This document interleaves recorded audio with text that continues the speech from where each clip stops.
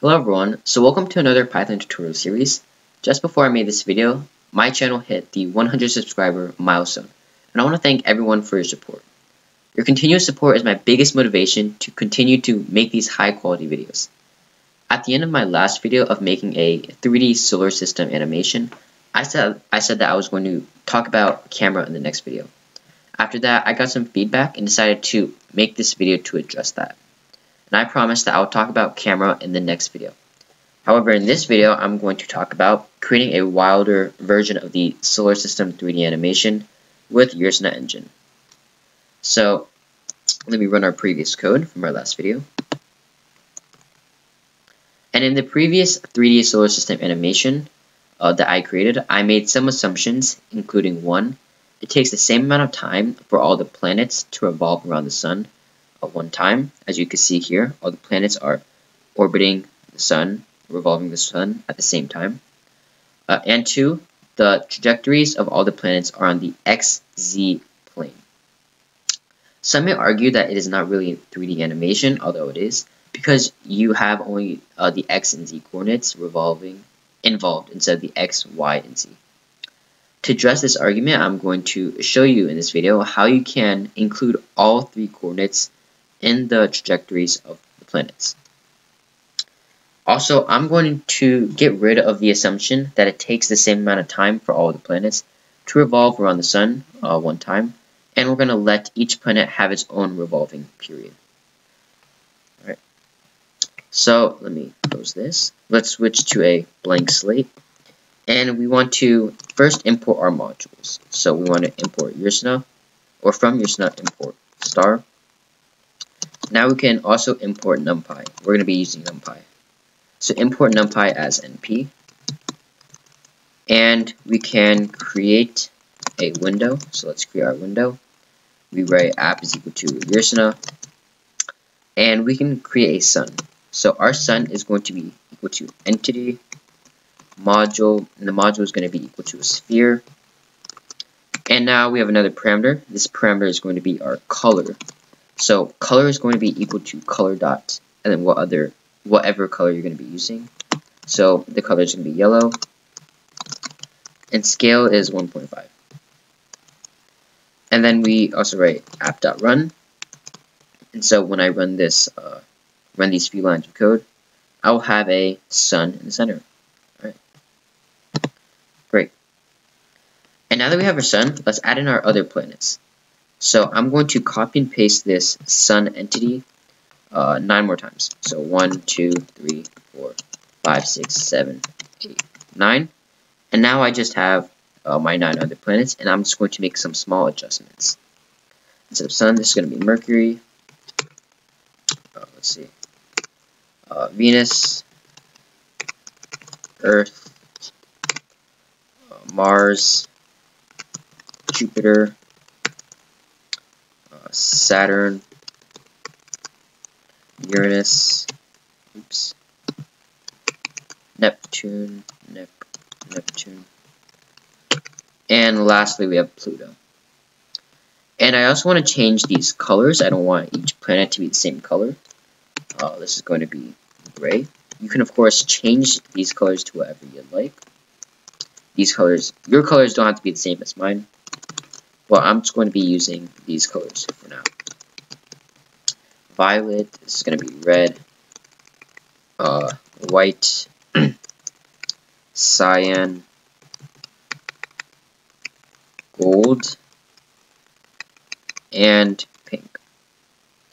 And I also want to change the scale. I don't want each planet to be the same size. So I'm going to be trying to make the scale of each planet proportional to its real size. So I made Mercury 0.2, Venus 0.3, Earth 0.4, 0.3, 0.6, 0.5, 0.5, 0.5, and we'll have Pluto as 0.2.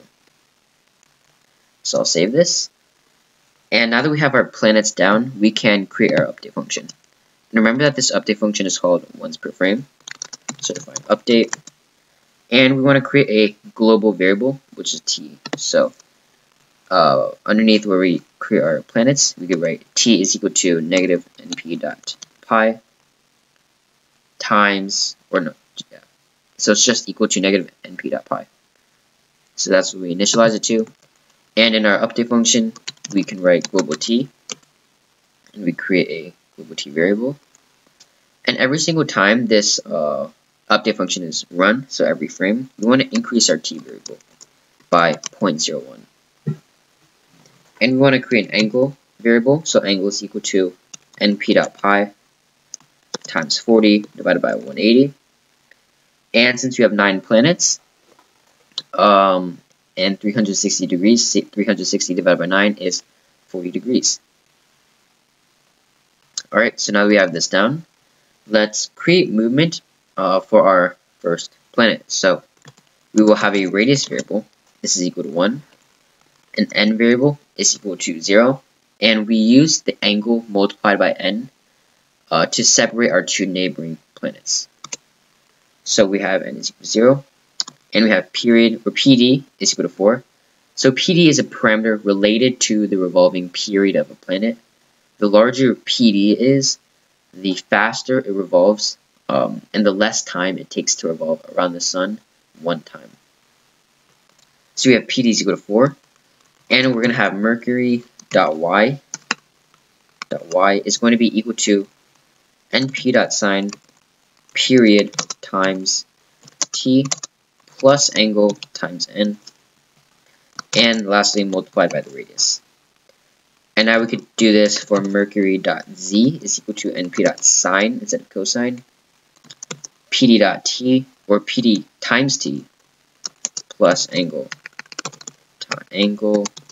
times n times radius. Cool. And now that we have this down for Mercury, let's do this for Venus. So radius is equal to 1.4. N is going to be equal to 1. PD is 3.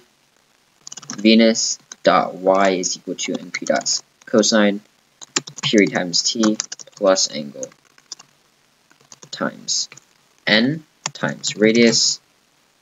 Venus dot z is equal to np dot sine period times t plus angle times n times radius.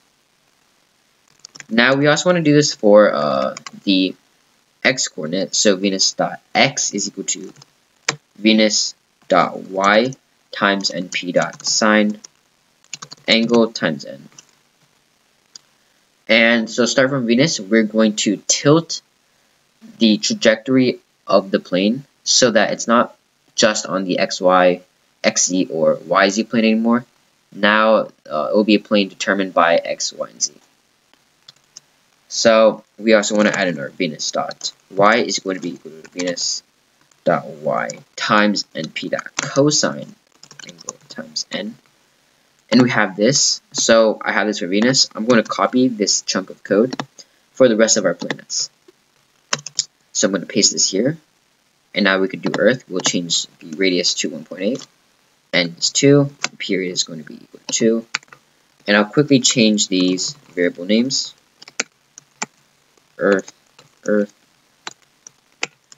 Earth. And we could just leave everything else. Oops, is Earth. Cool. So we have Earth. We'll do Mars. Then we'll do Jupiter. So I'll change this to Mars. Mars.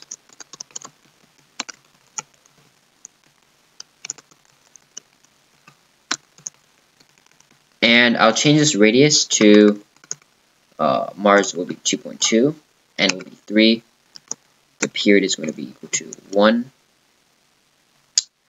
I'll do Jupiter now. So Jupiter is going to be 2.6. N is 4. Period is 3. Jupiter.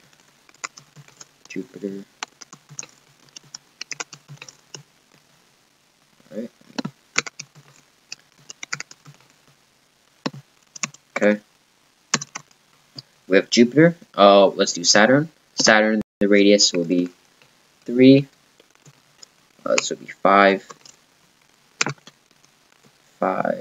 Venus. Nope, not Venus. This would be Saturn.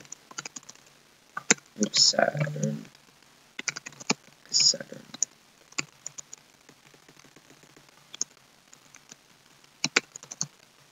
Saturn. Cool. Now we have radius. Instead, this would be 3.4. N is going to be 6. 3.46. Period is going to be 2. Venus, or this would be Uranus.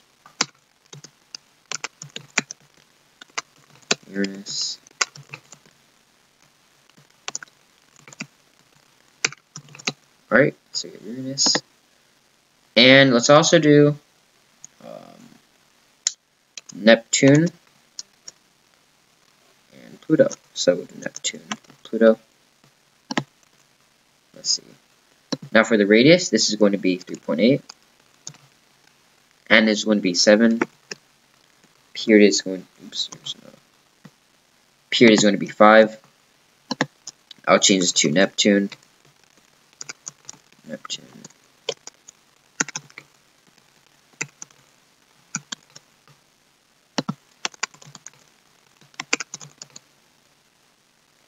And lastly, for Pluto, I'll change this radius to 4. This should be 4. N will be 8. The period will be 4. I'll do Pluto. Pluto.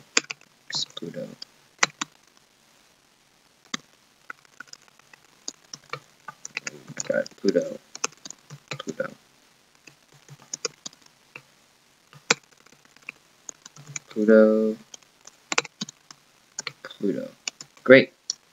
So I'm going to save and run this. This is all we should need for now. So I'll save and run this. And great. So now that we have our code working, we see that this is a wilder version of the 3D solar system animation with some of the restraints lifted from the previous version. And I hope you like it. You can of course fiddle around with some of these values to change how this looks. But that's pretty much it. And I hope you like it. So this is the end of the video. Thank you for watching, and I'll see you guys next time.